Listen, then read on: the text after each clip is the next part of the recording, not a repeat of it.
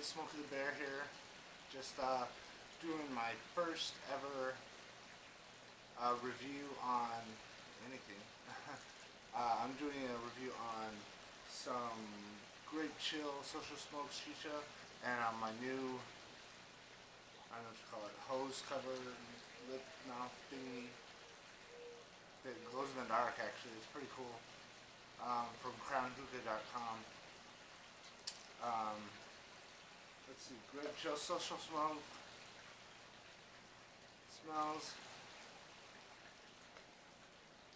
Doesn't exactly smell like grapes. Kind of smells kind of minty.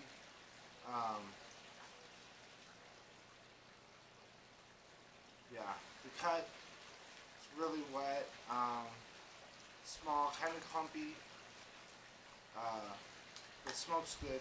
I really like Social Smoke.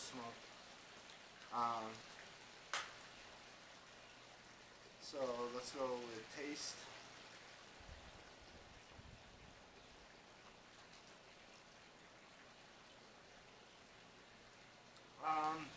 I get more of the minty taste than the grape taste.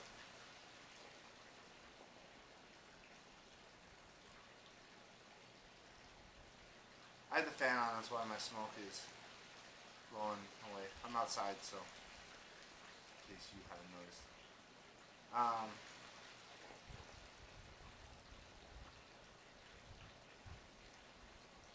Yeah, more minty than grape. Not a bad flavor. Not my favorite, but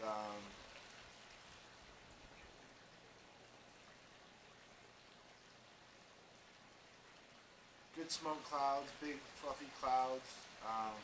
That's pretty typical of Social Smoke that I've noticed.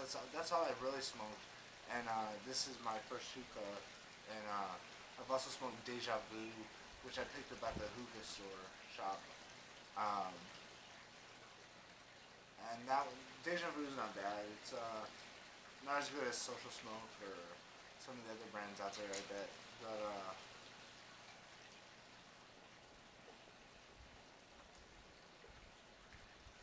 yeah, big clouds, good taste. I want to say it's right on with the Grape Chill. It's kind of minty, more minty than grape.